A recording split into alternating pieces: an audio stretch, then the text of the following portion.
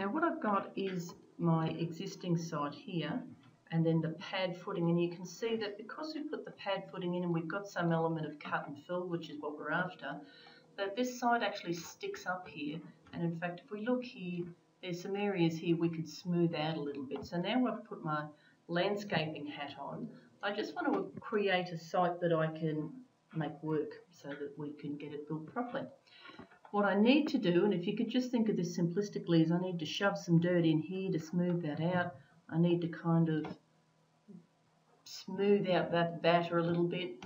I need to decide, is this going to be battered down or am I going to retain all of that? In this project, we've generally decided to retain it, so we don't need to worry about that side. So this is going to be fairly simple.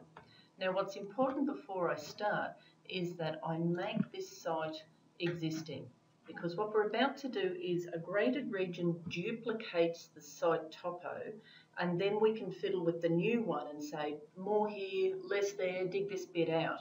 But it won't work unless we've set this to existing.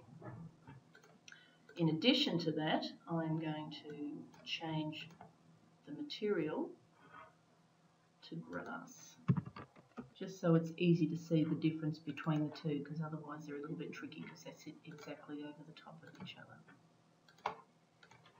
So that's what it looks like in 3D shaded view, and that's what it looks like when we render. Now the whole site didn't change to green. You can see it's just green there because the current phasing is set to show all. If I set to show complete, it should change all of that. However, I am going to set it back to show all because show all is going to allow me to see the existing and the new topo in this particular view. We'll talk about phasing later on. So now that I've confirmed that this is set to existing, I'm going to create my graded region, which is quite easy. The tricky bit is just understanding what it's doing.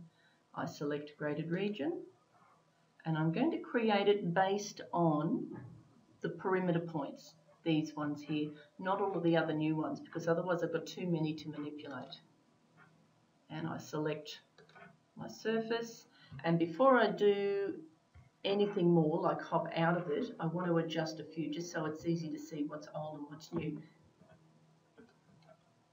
So I knew that the top of this pad footing was meant to be 14,700. So if I place some points on, you can see I can actually snap to it, that point and that point, what we've done, it's a bit tricky to see, but you can see that now I'm pulling this site up, that this site now sits flush with the top of the pad, which is exactly what I want.